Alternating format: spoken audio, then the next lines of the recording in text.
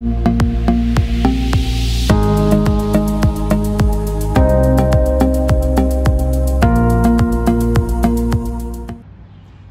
Shane from SEQ Campers, and we're here on the Sunshine Coast giving a little refresher to the 2012 to 2018 Kimberley Camper trailers.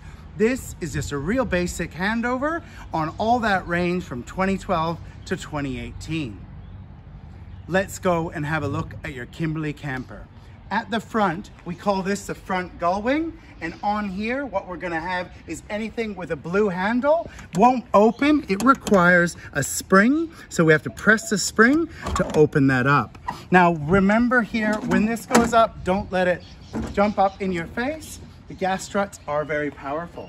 When we get in here, now some of them will have 6 switches, but in this unit our lights are manual, so we've got an orange and white light. So 2 buttons for the 2 lights, and this one has the original white light. This is an upgrade that SEQ Campers can do to your camper. So this is our manual switch for our overhead lights. Now the other gull wings will have switches just like that for our lights. Our kitchen has its own light, so let's turn on the kitchen light here. Let's go through that. That is my kitchen light of the camper. The next one here is fridge fan. Anytime it is hot, make sure that that fan is on. That's going to draw heat away from the fridge when it's running. Water pump is just like that. We have water to our sink and shower. We also need the water pump on for running our VisiFlow or pumping water from a creek. Hot water, turning on the hot water. Main power turns on the hot water. Then there's a little timer here. This guy here has a flame. Press the flame twice. Once to wake it up, once to start. We're looking for a little flame icon and 30 minutes. We can hear this running. Now, if your hot water is not working, 2 things happen. Your battery voltage is low or your diesel fuel is empty. If you do have to then get this running again, you might have to start this up to 10 times just to get the fuel back in the system. So hot water on, flame button, the little flame is there, but our 30 minutes has disappeared. Now I can just press the arrow up and down to see my 30 minutes. And anytime I want to adjust the time, just press any of those arrows. If the time is run out, we could just add more minutes or press the flame button again. To turn this off, I don't want to turn it off on the main switch. Just press the flame button and that will now shut down. That is how we turn our hot water on and off. Now our last one here we have is our digital battery monitor, and on our batteries here you can see we're drawing some power. We've got 12 volts in the battery. We're using 9 amps to run these lights and the glow plug for the hot water system, and we do have it converted to watts or 100 watts, and we have used just 1 amp hour to get this going. Our percentage is 99%. Remember, AGM batteries, 50% is empty. Lithium batteries, 20% is empty. So right now on AGM batteries, we can draw 100 amps out of that 200 amp battery system. We can use 50%. Now the last one there is 11.5 volts, is quite low. So make sure anything above 12 volts is good. And that's a real quick look at our Victron battery monitor. This unit has 2 water tanks, so we'll take you through our 2 water tanks. Press the gauge, test, and it shows water in both tanks. The front tank being 70 liters, each dot is worth about 15 liters. The rear tank being 120 liters, so each dot is about 25 liters. There's always a bit in reserve. Now that is our dashboard. Let us show you through your keys and the rest of our kitchen. We've got some storage here. Our gas comes out like this. So what we're gonna do is press 2 handles down, press the 2 latches, pull all the way out till it clicks and locks in. Now with our gas stove here, it's 1 button, 1 tab to pull out, and it's 2 to go away. So we're gonna pull the 2 tabs out to go away and use the 2 yellow to go away like that. Just really quickly, 2 tabs down, pull it out, 1 tab, pull it out, all locked in. The quick walk burner here is a click start. So I will connect my gas hose to my gas bottle, click start, and there's a little windbreak for you. The next one is bacon, eggs, and toast. So there is a grill tray for underneath, and there is a wind guard here. It's going to lift up, pull forward, and that's our little wind guard set up for this unit. We're gonna take that one down, and it does have egg rings here as well. Gas line can connect to this bottle or the other bottle, 2 gas lines, 2 cookers. Just remember, this needs a barbecue lighter to light, and you do need to turn it sideways and push the button in to light it. That's a quick look at our stove. Our split pantry slides back, so we have the 2 pantries there, and let's put this away. 2 to go away, 2 tabs down to go away. Our fridge here, we've got a Merit plug in here, ARB fridge, 1 tab all the way out. Now this one happens to have a handy little stick to hold it open, but if you set up your fridge right with an ARB, you can actually just lift up that one, holding it open. ARB, really quick, really efficient, great fridge. Please read the instructions on that. Latch up here, fridge in and out, couple of drinks, fridge away, 1 click till it locks in. Now we have our pole carrier. Inside here is all our camping poles. There's also 2 other poles on the bed for setting up the quick awning. There is our camping poles for the camper, ensuite, and the quick awning. Our kitchen, we've got some keys here. We have a little oval lock. So this little oval key matches that oval lock for the kitchen. Once we open it up, we can then slide this out. There's a little tab there, but we're gonna slide this all the way out till it locks. Having a quick look, please have a look at this. The square drive key, this is very important.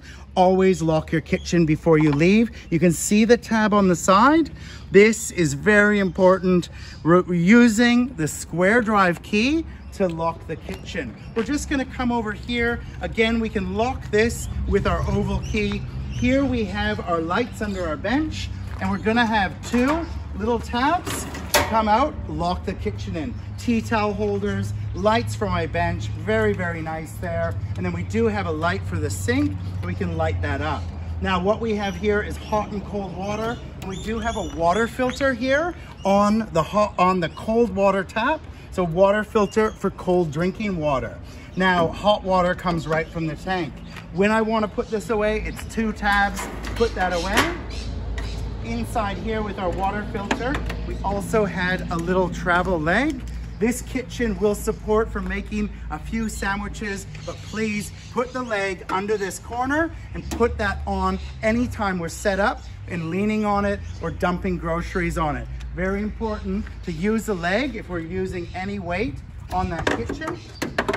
That's our little one. We have a fire extinguisher here, as well as our big drawers on this side.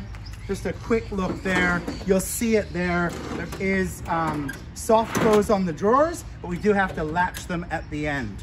Pro tip, just on this side, this is our last one. Pro tip here on the yellow catch. Now what happens is someone will help you push the kitchen away, and they'll actually find that the kitchen doesn't want to close. The damage would actually be up here where that tab, if we can come look at this tab up here, that tab is not moving because we've actually pushed it and jammed it in behind there. The kitchen doesn't close. It is because we just want to get a screwdriver under that tab, and that will allow it to travel in. So again, pro tip, don't push it. Grab this one here, use our thumb, and give it a little pull back. The latch is nice and easy, and then we know it will go all the way in. That still has its lights on. Number 1, we're gonna lock the kitchen, so I'll push with my hip, and I'm pushing, latching that all the way. And with my square drive key, I am now turning that forward. That's locked.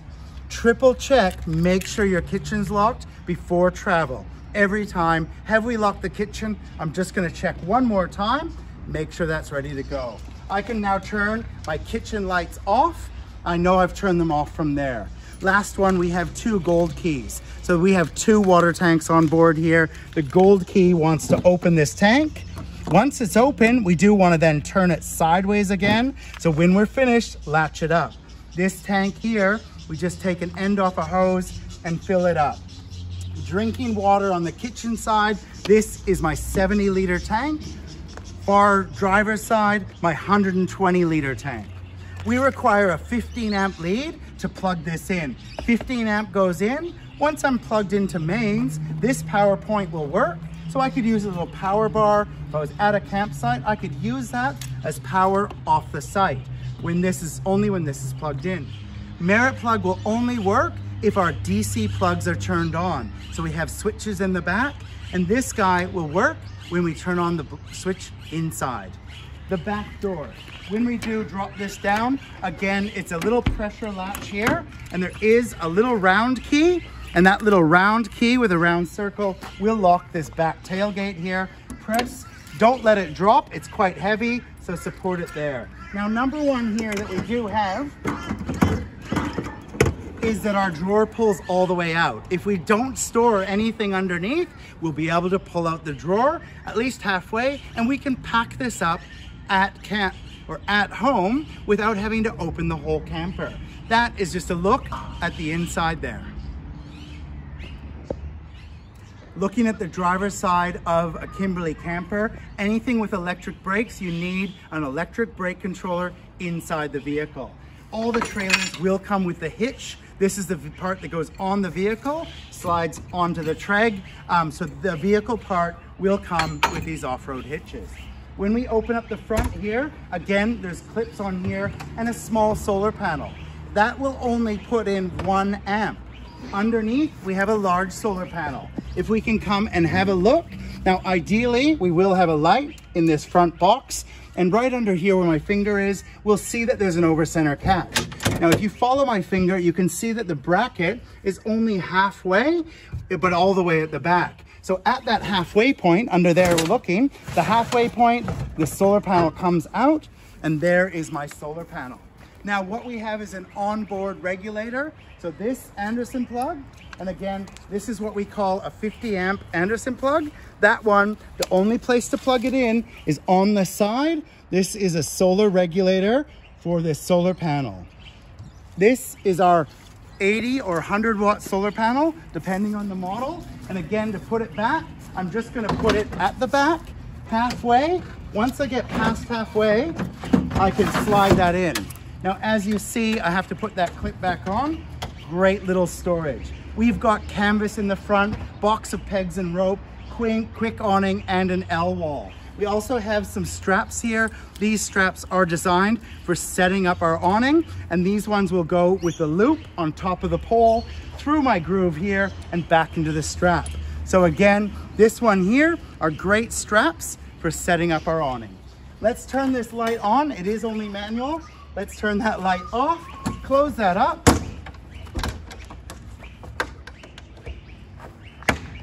To the next box. Now, we do have 2 gas bottles for 2 cookers. Again, we have our blue ones here. So press the spring, open up with the blue handle, press the spring on the side, open up, let this come up. We're giving this one just a little bath here. So that's just caught on my little seal there.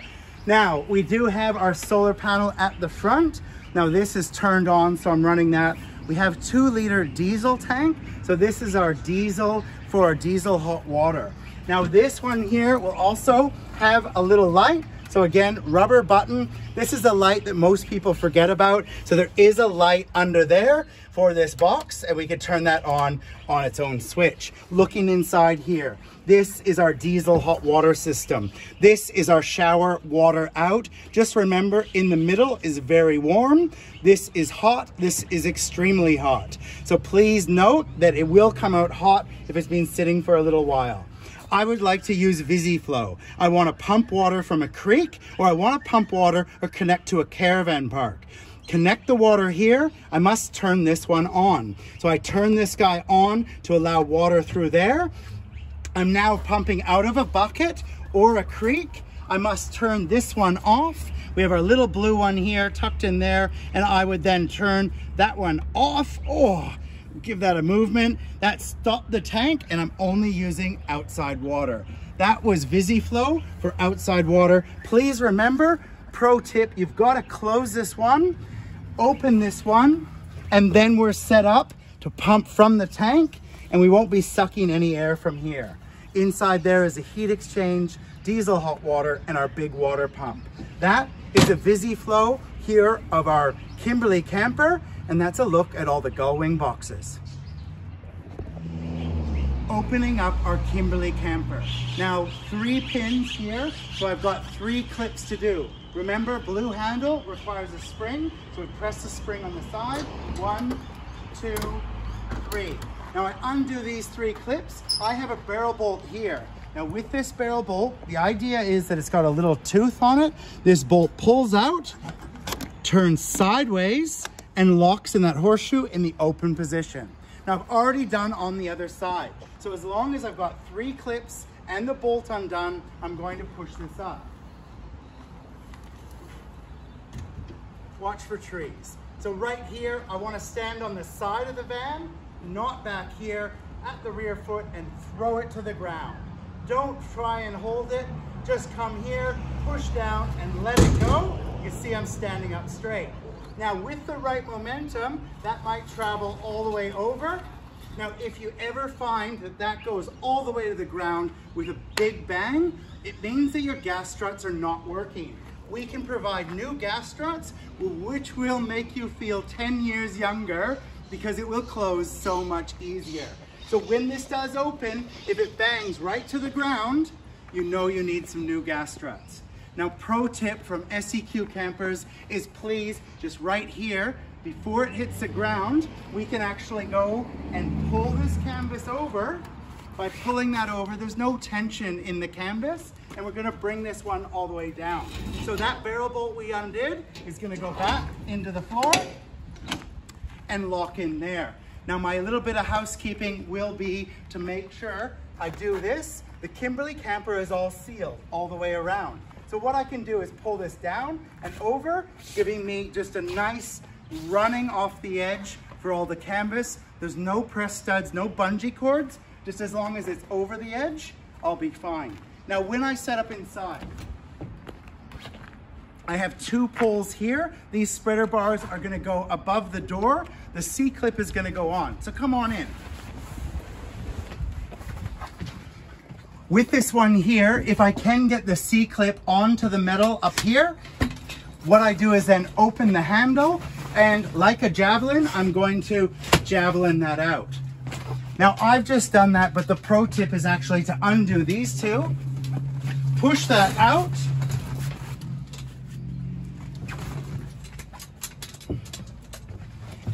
and lock that in. Just by lifting that up, I get myself a nice headroom, and I've got lots of queen bed size space back here. Let's do that pole again. What we have here, handle, C-clip on the metal above the door, open the handle, and like a javelin, I want to be on the metal back here. I push it in, lock it off, and that's us set up. 2 minutes, we're in bed, ready to go. Pro tip on the doors. When we do the doors here, let's do the canvas one. Now I can find that this here is hard to close. So what I'll do, if you just look up here where my hand is that I find it quite difficult to close. There's a bit of a wave there, and like a ski jacket, if I put my hand behind, it stops that wave. So just like that, that's hard to close. Put my hand there, and that closes a lot easier. Setting up like that. Again, same with this, bit of pressure on the zipper, that will close a lot better. Let's see how fast we can close this up. I've got 2 poles inside. I'm gonna remove them, put them on the bed, and close it up. Having a look inside, we've got lights overhead. Let's have a look at the switches. Now under these switches here, I do have a reading light switch. I do have a DC outlet switch, which lights up my USB, the merit plug inside and outside. And then the last one here I have is for my underbed lights. So we do have great lighting there, and my underbed, and we have our reading lights up there with their own switches. Just remember, those need to be off before traveling. Our drawer does pull out, and we can have a look at our batteries under there. And then the last one is that we have an inverter. Now our inverter is under here, a little bit hard to see, but there is a power point under there, and ideally we're gonna then connect to another power point power bar, and it's a 600 watt inverter. 600 watts will charge my cordless drill, but it won't charge many appliances other than a laptop, a drone, and my cordless drill batteries. Please make sure you turn it off when you're not using it to save power. Our 240 battery chargers there when we plug in, and our solar regulator. That is a quick look, turning the lights off, of the inside of our Kimberley Kamper.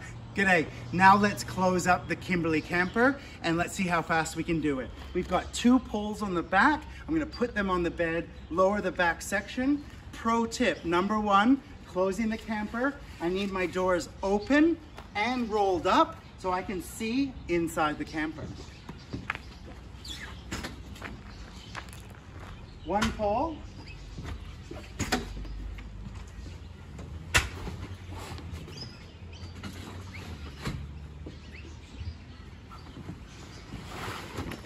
We do want to make sure it's unbolted from the 2 back pins and then close it up. Now the idea is that I can tell it's unbolted, but I'm going to pull it closed. Now it's really important that we do pull from the front, pull down, and we use this as a handle, then use the bar as a handle. By pushing that in, pull down, pushing that in, that will close it up. Now I've done this a few times. Once you've done it 5 times, you'll be able to leave the awning zipped on. Just throw the awning over top and do the same thing, pull it closed. Once I get to this point, that 170 degrees, it's very balanced. My doors are open. The only place I'm going to rip the canvas is right here on the knuckles. Now this is a $790 patch job to repair this. So we want to make sure that we are going to pull it away from that corner and go down under, Mike. We go down under and put that canvas underneath the bar. Now that was my best down under there. Now we're just gonna go down under. I can do that in 2 moves, just underneath, making sure the rest of my canvas comes up and clear. And if it's inside that silver edge, everything inside, then we're ready to go. Let me do the other side if you want to look through. We can see here, I don't know the shadow, but that bar, we don't want any canvas stuck behind it. That's where it's going to rip. So I'll pull it away from the corner, and I'm just going to grab that corner down under Mike, and then the next one down under, and I've got it all inside. We're ready to close up.